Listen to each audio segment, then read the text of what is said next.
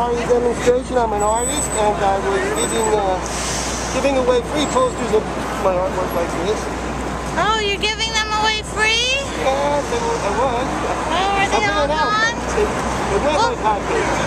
But see, I love rich people because they give me the best jobs I've ever had.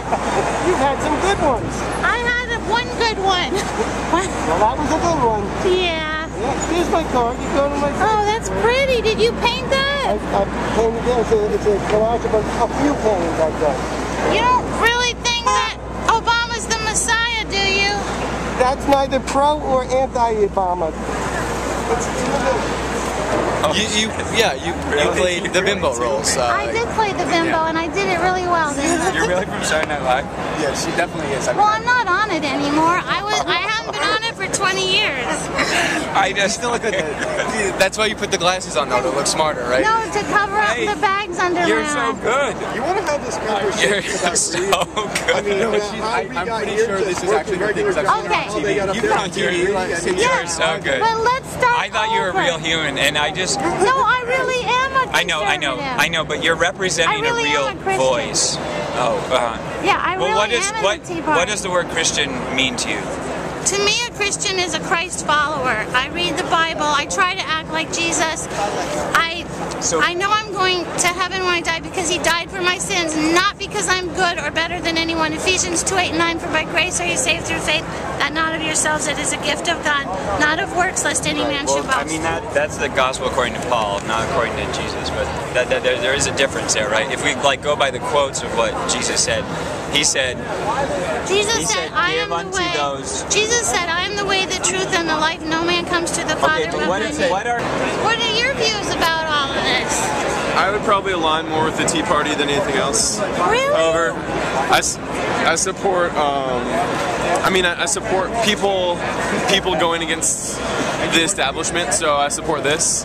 However, I think they have too many demands. I think the demands of this whole movement are too broad, and I think there needs to be a unifying rally call rather than saying tax the rich, we want green energy, all these different things from all across the spectrum that generally liberals like. If you were to unify the Tea Party with this movement, it'd be a lot more powerful, and unify everybody else by saying no more bailouts. If that was the only demand of this entire thing, say, let's have no bailouts. I think because Tea Party agrees with that. Right. No more bailouts. Right, and I think if the only demand of this entire movement was to not have any bailouts, it'd be a lot more successful because it could probably be written into law, and you could actually have a concrete demand and say it could actually be done, and then once you get that, you can move on to whatever else you want. But I think when you start with 25 demands, you're going to get none. But if you start with one demand and say, we want this, and if it's concrete, and if you can rally people from all kinds of ideologies with it, it'd be a lot more successful. Good point. Well, Ron Paul didn't run in the general election. I voted for him in the primary. No, it's the Libertarian. Bob Barr. Bob Barr was Libertarian. I love Bob Barr. I know him. Yeah. You know him personally? Yeah. Nice. Yeah, he's the man. Yay, Bob Barr! Because I know when it comes down to it, I'm sitting in the ballot box. It's like, whoever I check when I go home, it's like 43,750,301 or 43,750,302. It doesn't really matter my one vote. I mean, it really doesn't. Like, since one vote has never decided an election, it doesn't matter. But it does matter. Every vote matters. I mean, literally it doesn't though, but it does. Hey, who are you gonna vote for in 2012? Probably whoever's the most libertarian leaning. Like Ron Paul? Yeah, if Ron Paul makes it, I don't know. Ron Paul's polling ahead of Obama, but the Republican Party's never going to take him. Since you're a supporter of the Bible, and I'll just say, I love Jesus. I think he's a wonderful, beautiful, the man who walked as Jesus, I think, was a beautiful soul, and I aspired to live what he said, and to me what he said was, speak the truth, and he said, love your neighbor as yourself. And he also said, remember when he was interviewing, or when the rich man said, what can I do? And he said, go sell all that you have and give it to the poor. Yes. So I guess he was telling them to spread the wealth. So you think he wanted them to starve to death? No, because I think he understood that if people shared their wealth with others. Explain that part. That part was this rich guy came to Jesus and he said, "How can I have eternal life?" And Jesus knew that the one thing. See, we have to be perfect to enter heaven. If we don't live up to the 10 Commandments, if we have ever told one lie or stolen one thing or lusted after someone one time, we're not good enough for heaven. When that rich young ruler came to Jesus, Jesus knew that the one sin, that his biggest sin was he loved to stuff. So Jesus was just saying, showing the guy that he wasn't perfect and he needed a savior. I ran into an MD and he's going to explain Obamacare and why I cannot afford health insurance and all that. Well, I will tell you what I know of the Obamacare and the problem with the policy and what's good about the policy. Okay. Right now, we can have students who cannot afford a policy on their own stay on with their parents and family policy until they're 26. That's something I immediately felt. Yes, that was what was created by this new healthcare plan. Yeah. So there is an immediate benefit for actually tens of thousands into hundreds of thousands of people who have children up to 26 years. And as we know, many don't have jobs. They've graduated from university or colleges and can't find work. The problem with the plan is that initially a public option would have answered the issue much more efficiently and less costly, but the obstructionists in Congress didn't allow the policy to go through. What does the public option mean? I don't know what public option is allowing people to choose a plan that excludes the middleman, so that the insurance companies who profit from these programs, these premiums that we all pay, will be eliminated. So we have money from the...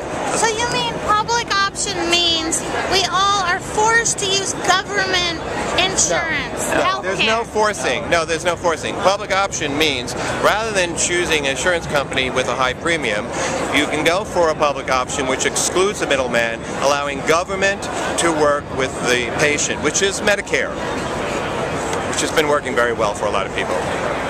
One thing I want to ask you too is, do you watch Fox News? Yes. And do you believe that they report the truth?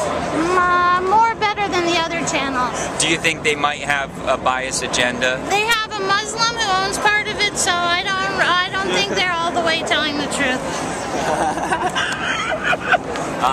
Is Rupert Murdoch a Muslim?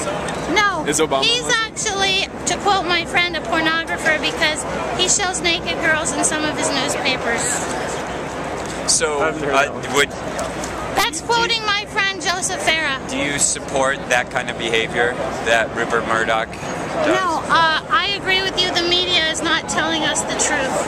Okay, so if the media is not telling us the truth, do you base most of your beliefs about Obama and views other than, say, Fox News? Do you think those have valid points, or? Where I get my information is from reading books, and I read The Manchurian President, and it shows Obama's Marxist background, his Church of 20 Years that preached black liberation theology, which is Marxism disguised as religion. I get my facts from the internet, from the words that come out of the person's mouth. When Obama said spread the wealth to Joe the plumber, that's a direct quote from the Communist Manifesto. That's where I get my... Okay, Marx was had a little more facility with words than spread the wealth. So where did it all go wrong? Because we can't afford Obamacare, and the health care is going to be worse, and the doctors aren't going to make any money, so I don't understand. Well, the right side of the aisle did not think that Obama's plan of universal one payer, or basically Medicare for all, was allowable. They thought that the money-making in insurance should stay intact. Because we like the free market better than government forcing us. Which gives you high premiums. It's the problem why you can't afford health care right today. But Obamacare passed, and I still can't. I don't have any insurance. Yeah, because now been enacted until 2014. Yeah, 2014. Right now, you just have some benefits on the current plan. Yeah, I don't think it's an optimal plan at all. Yeah, I think it is an expensive plan for individuals, but at least there are some people right now who couldn't afford any insurance or on their family's plan. Well, what, you're really from Saturday Night Live? What's your name? I'm not from there. I'm from Miami, Florida. You really acted on the show? I was on it from 86 to 92. What's your name? Well, can Victoria Jackson. Okay, can I ask you, do you know what the Beatitudes are? Could you repeat some of them? But he was talking, he wasn't, yes. He's like Obama. He's for you add an opinion. Let's just what are they? What he said. Well, you tell me the Beatitudes. Well, I don't read blessed are the poor. Right? That's a Yeah, so that's Did he say blessed are the rich and those that have many and those that have much? Oh, you know what? I thought of, you'd love this. I thought of the new American Jesus, because the old one was too much of a socialist. And so the new American Jesus would say something like, blessed are those who accumulate great wealth at the sake of others. Blessed are those who launch preemptive war on nations and kill hundreds of thousands because a few were killed in their country. Blessed are those who use torture to justify their means. Blessed are those who will do anything to make a profit. Blessed are those who hold mass amounts of wealth and then give themselves bonuses of the Americans' taxpayers' money because they needed a bailout. But when you ask for help to stay in your home, you're not going to get it. That's the new... Okay, those are the Beatitudes of the socialist. Now tell me the Beatitudes from the Bible. What did Jesus say? Because I'll tell you... He said, blessed are the rich and those that have great fortunes. He said, blessed are the poor. He said, blessed are the poor in spirit, for theirs is the kingdom of God. He said, blessed are the pure in heart, for they shall see God. He said, blessed are ye when men shall revile you and persecute you and say all manner of evil against you falsely for my name's sake. That's what Jesus said. It's very different from your Beatitudes. So I'm just understanding where he said, "Are blessed are those that amount great wealth and don't share it." Okay, so... Okay, and why did he ask the rich man to sell and give away? He didn't ask him to sell stuff. He didn't go say, go trade your fortunes on the market and make more money. He said, give your money away. Jesus said the love of money is the root of all evil. He did not say money is the root of all evil. He said the love of money is the root of all evil. There was actually a great Saturday Night Live skit back when you were on it, probably, about the passage where Jesus says it would be easier for a camel to walk through the eye of a needle than for a rich man to get into heaven. So they spend billions of dollars trying to get camels to the size of to be able to walk through a needle. Well, see, that's the premise. The whole point of that verse is saying that it's hard for rich people to think they need a savior.